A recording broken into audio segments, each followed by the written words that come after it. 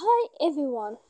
Today we will talk about how to fix or how to solve Messenger missing emojis. To know how to fix or how to solve Messenger missing emojis, you should just go to settings like this. You will click.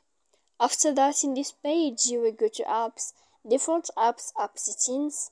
When you will see this list, you will go down to find the application of Messenger and you will enter. Then in this page you will go to click for stop. When you will end this, you will click start. After that, in this page you will click clear cache.